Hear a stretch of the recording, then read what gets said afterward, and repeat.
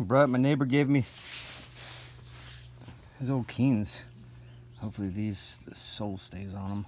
Oh, but I already made some Doormat sandals. Yeah, I'm just wearing these because I had already made them to replace those other blown out Keens, and these are way too warm. And it's weird walking in boots. I mean, it's weird walking in shoes, period. You can't walk up off your heels like the original way that humans started walking. You gotta walk on your heels with boots. It's weird. Happy feet. Got my Doormat sandals with some bungee. Super comfy. Yeah.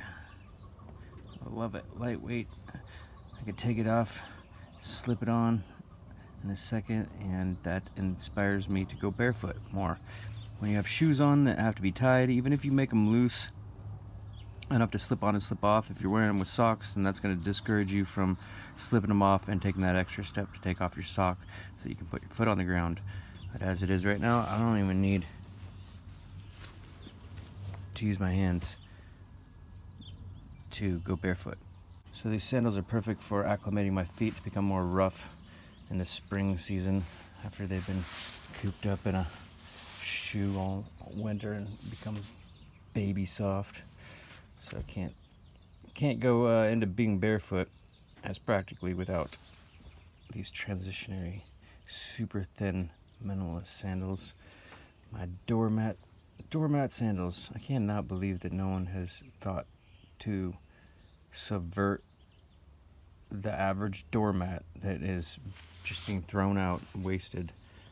Every single business has a corporate contract that brings them new rugs, like, constantly, that are clean, and those companies discard the doormats that start to get old, start to crack, or get a stain on them or something like that.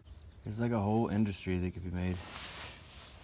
There's like a whole industry that could be made out of upcycling doormats into these awesome, beautiful sandals. And I've been like sharing this idea for 6 or 7 years now, I think, is when I first started posting about my Doormat sandal idea.